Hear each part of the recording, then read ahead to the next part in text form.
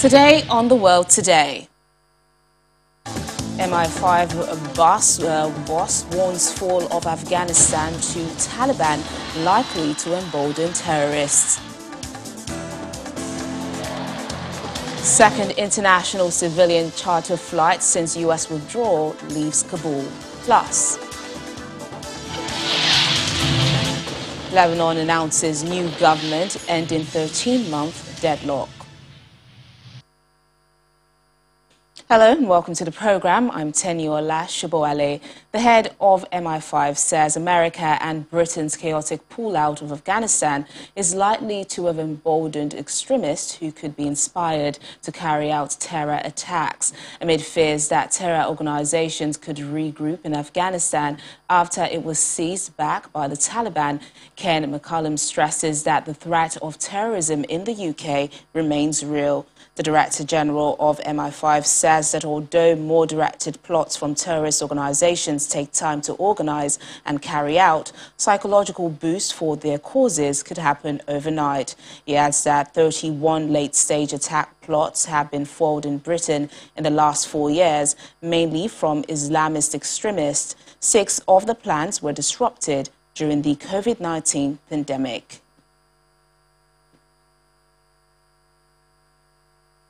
Security analyst David Otto joins us now for more on this. Thank you so much for joining us on the program.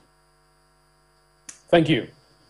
So what do you make of this statement by the MI5 boss that extremists could be emboldened by the withdrawal of foreign forces from Afghanistan?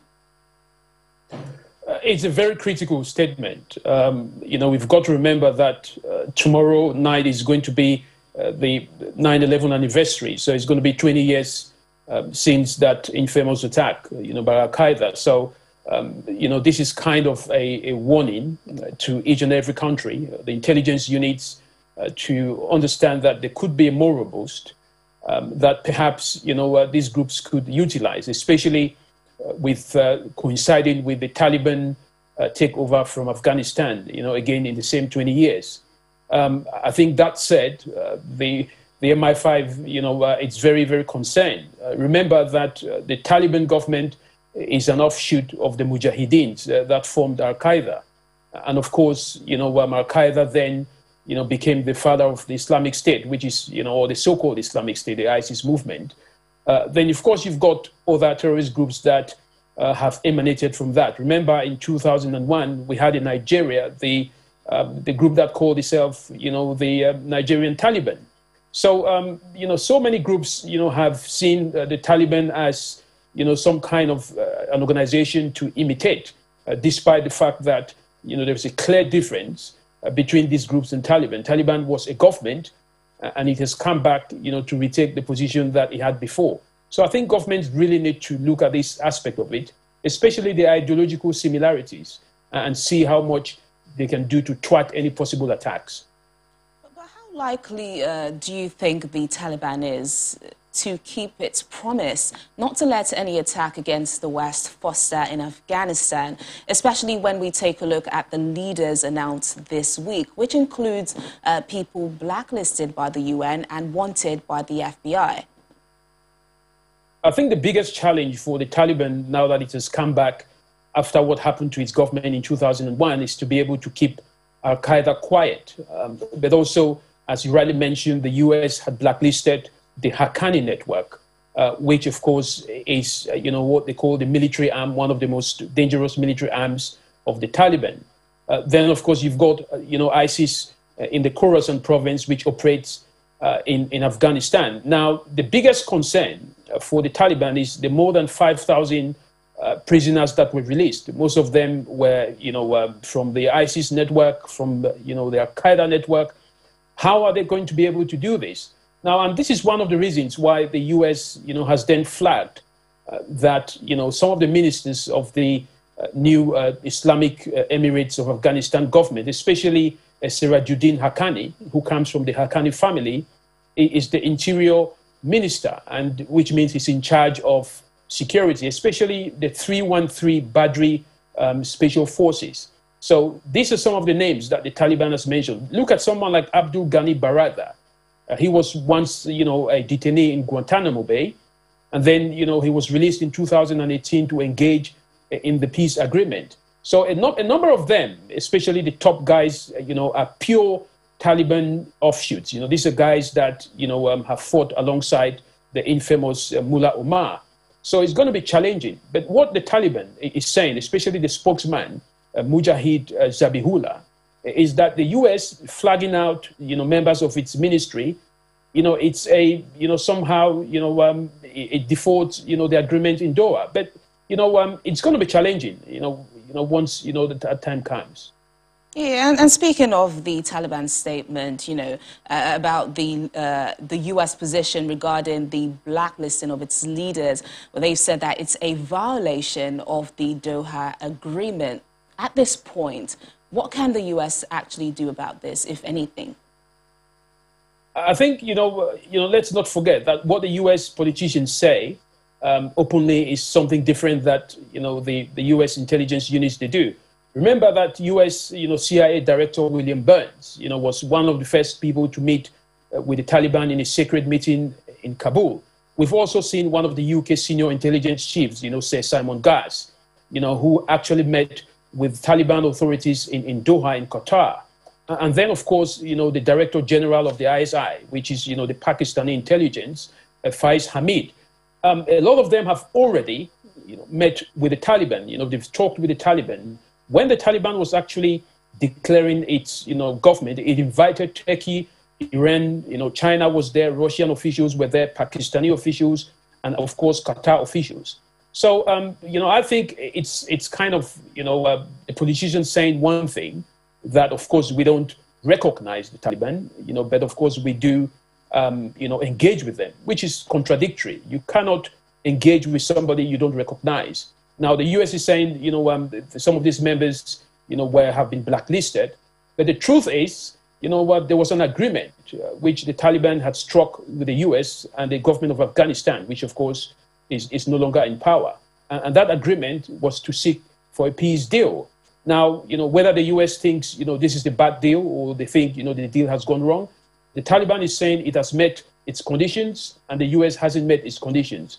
So it's up to the U.S. But, what is happening on ground is a direct engagement. So any other country that thinks the U.S. is not engaging with the Taliban or not recognizing them, and if they think they want to engage, they should do that in the interest of their own national security.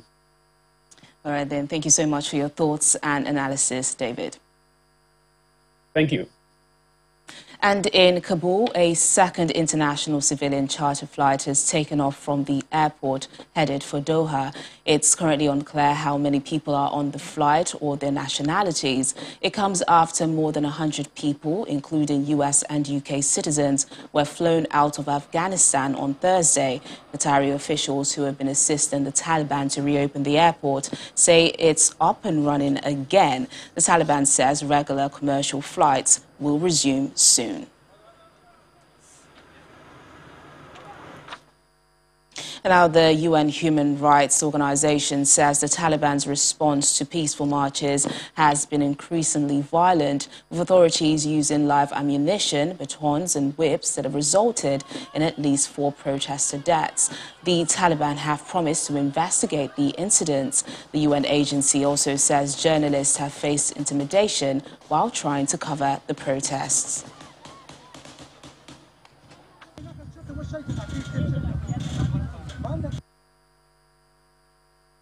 Peaceful protesters across various provinces in Afghanistan over the past 4 weeks have faced an increasingly violent response by the Taliban, including the use of live ammunition, batons and whips. On Wednesday, the 8th of September, the Taliban issued an instruction prohibiting unauthorized assemblies. Yesterday, Thursday, the Taliban ordered telecommunications companies to switch off internet on mobile phones in specific areas of Kabul. We have seen reaction from the Taliban, which has unfortunately been severe. We've seen the use of live ammunition, albeit there are reports that they're firing into the air in an apparent attempt to disperse the protesters. Protesters have still been killed. There have been reports of severe beatings as well, and we've also received reports of house-to-house search operations to try to identify those who attended certain protests. And on the humanitarian situation, the World Food Programme says 93% of Afghan families are not consuming sufficient food. The aid agency says many Afghans are struggling to feed their families amid severe drought well before Taliban militants seized power last month. And millions may now face starvation, with the country isolated and the economy unraveling. The surveys we were doing before the 15th of August indicated that 81% of households were not consuming sufficient food. After the 20th of August, up until the 5th of September, that number went up to 93%. What we have found is that the number of, or the portion of families resorting to extreme coping mechanisms, those are things like skipping meals or preferring to give food to children instead of adults, or limiting the portion sizes to make food last longer, have almost doubled. So now there are 3 out of 4 Afghan families employing at least one, if not more, of those approaches. Food shortages and job losses are the primary cause of concern for the families that we surveyed. And with winter approaching fast and the economy collapsing, their worries are well justified. It's now a race against time and the snow to deliver life-saving assistance to the Afghan people who need it most. We need to be reaching 9 million people per month by November if we're to meet our planned target of 14 million by the end of the year. We've appealed for $200 million, and a number of countries have come forward and made offers to help. But we are quite literally begging and borrowing to avoid food stocks running out in October. And away from the situation in Afghanistan and to the political crisis in Lebanon, a new government has been announced over a year after the previous administration quit following the devastating Beirut port explosion. Najib Mikati, Lebanon's richest man, becomes prime minister, a position he has held twice before. His appointment, along with the naming of a new cabinet, ends months of a political deadlock. In televised comments, Lebanese Prime Minister-designate Najib Mikati's eyes welled up with tears and his voice broke as he described the hardship and emigration inflicted by the political crisis, which has forced 3/4 of the population into poverty. I hope we can rise with this government. I hope we can reach what the people wish for and at least stop the current collapse and together bring dignity and prosperity back to Lebanon, God willing. Lebanon had been without a proper functioning government since former Prime Minister Hassan Diab resigned days after a massive blast on the 4th of August 2020 destroyed Beirut port and the surrounding area. The biggest threat to Lebanon's stability since the 1975-1990 civil war, the crisis hit a crunch point last month when fuel shortages brought much of the country to a standstill. Mikati says divisive politics must be set to one side. He pledged to seek support from Arab countries. Mikati also says that parliamentary elections scheduled for next spring would go ahead on time. Like the outgoing cabinet of Prime Minister Hassan Diab, the new one comprises ministers with technical expertise who were not prominent politicians but have been named by the main parties. The heavily armed Shiite Islamist movement Hezbollah, a political ally of Aoun, which is designated a terrorist group by the United States, named 2 of the 24 ministers. Thanks for staying with us. Some updates from the COVID-19 pandemic update. After lifting all coronavirus restrictions, Denmark is to host Europe's first 50,000 fan concert since the pandemic began. Plus, Australia's New South Wales records its highest caseload ever. Here's the global update. As of today, all pandemic-related curbs in Denmark have been lifted. The country has a vaccination rate of 74.3% and a virus reproduction rate of only 0.7%.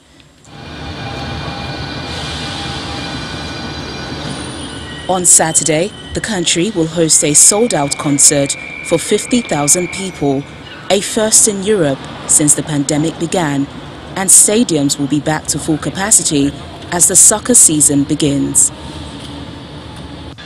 Have a large proportion of the adult population who are at least... A day after it announced it would soon be relaxing its strict lockdown in Sydney, the government of New South Wales in Australia has confirmed the state's highest caseload of COVID-19 infections since the pandemic began. Despite cases reaching record levels, authorities say Sydney's businesses could reopen once 70% of the state's adult population is fully vaccinated, a target due to be reached in mid-October. So far, 44% have been fully vaccinated.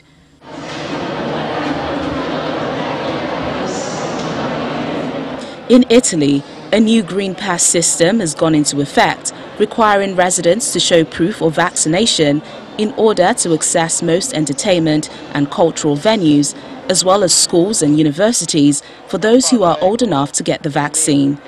Opponents of the measure are planning to protest in Rome this weekend. And finally, US President Joe Biden has announced sweeping new COVID-19 measures that require workers at large companies to be vaccinated or face weekly testing.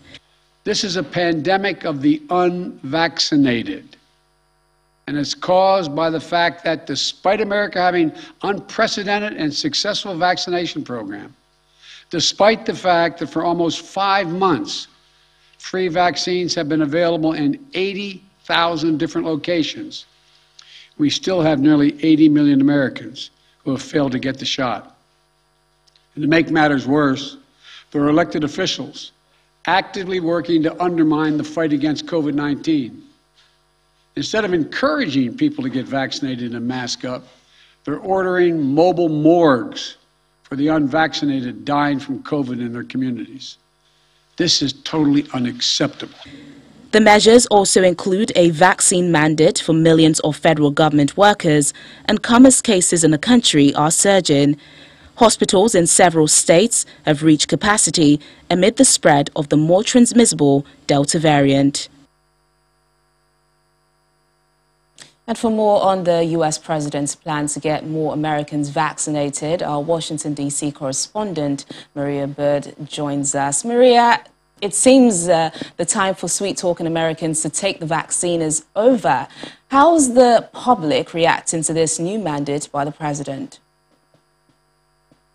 Teniola, you are correct. It is no longer an option. It is being mandated. The public, those who are vaccinated, are excited. They're glad. They're very concerned about the young children that cannot get vaccinated as of yet, and so they want to have as many adults vaccinated as possible. But for those who are of the unvaccinated, the 80 million that you referenced, it is clear that they are not very happy about this, especially those. Unfortunately, America has really been built on principles of freedom and, kind of these, not really looking at things from a holistic perspective, a coming together perspective.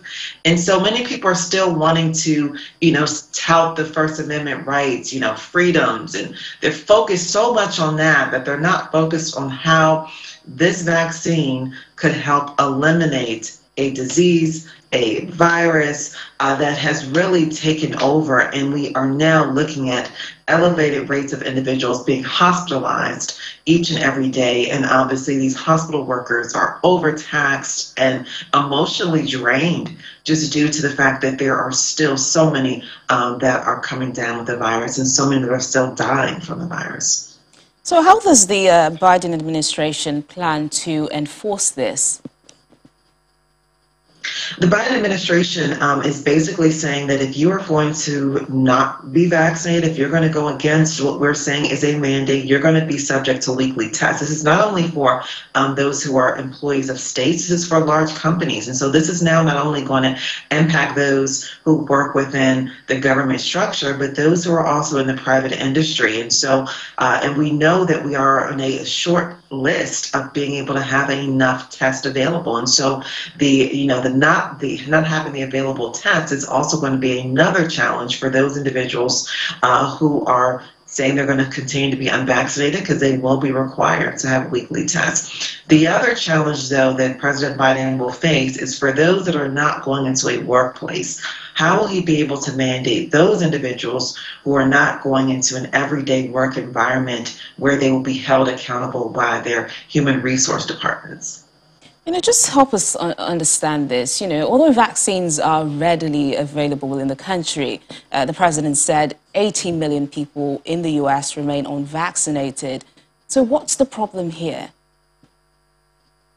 The problem here is, individuals have not seen where they are unfortunately just not trusting the science. Unfortunately, the FDA approval, they're asking for it to be fully approved, and they are really deciding that what they believe and how they feel, and the fact that they believe in the conspiracy theory. We unfortunately spent quite a few years prior to President Biden's administration really dealing with a lot of conspiracy theories. Unfortunately, we had QAnon, we had all these very extremist groups that have kind of fed into many of the brains environments of individuals in the U.S. So many people are beginning to believe some of the conspiracy theories that came out very early on, and then others are afraid. Unfortunately, fear has taken over, and people are afraid of, if I get the vaccine, what will my reactions be? Those who have said that they never will agree with vaccines. We do have a population of Americans that don't believe in vaccines, period, whether it's a COVID-19 vaccine or any other vaccine. So there's still quite a bit of education that has to be done to address this issue. All right, then, Maria, we appreciate the update. Do have a lovely weekend. Thank you.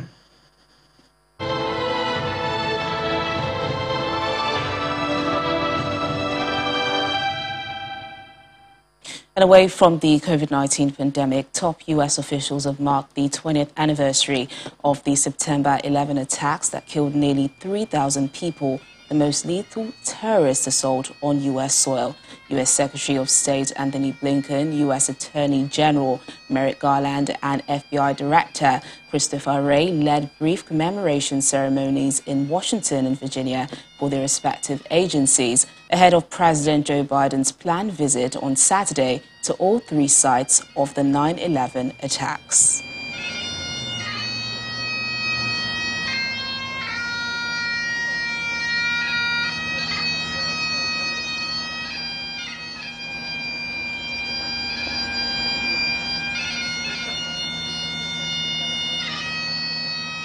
Two decades after one of